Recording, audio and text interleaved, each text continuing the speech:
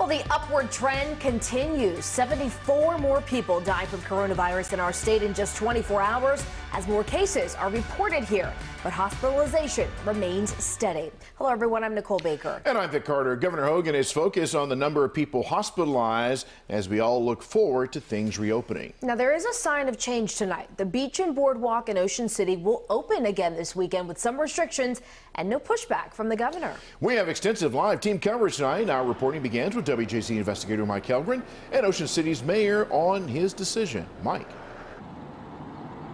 Vic and Nicole, Ocean City's mayor does not believe this violates any part of the stay-at-home order, yet he acknowledges that people may be coming in from the Baltimore area and from out of state, and he says police will not stop them. There will be no police officers patrolling for license plates. Ocean City Mayor Rick Meehan announced beaches and the boardwalk in the Maryland Beach Resort will reopen Saturday, earlier than expected. He said police will enforce social distancing but will not turn away out-of-town visitors, particularly those with beach homes here. We do expect people from the surrounding areas and some of the areas to come into Ocean City. Quite honestly, they've probably been coming here already. Hotels and short-term rentals will still only be available to essential workers, and restaurants will only offer carry-out. Just because the beach is open, maybe you don't feel comfortable going to the beach, don't go to the beach. Mayor Meehan said repeatedly this does not violate Governor Hogan's stay-at-home order. We are not asking anyone to supersede the travel restrictions that are in place.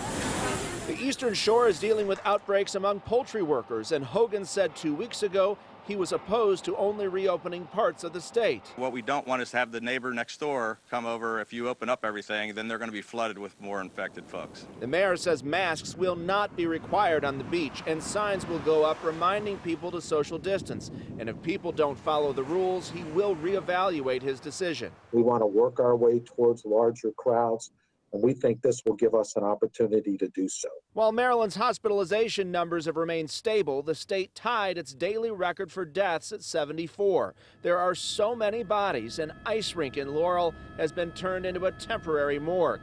Still, Ocean City's mayor says he does not believe opening the beaches will put people in danger. Is there a perfect answer to anything that we do in these unprecedented times? Probably not, but we're going to have to move forward.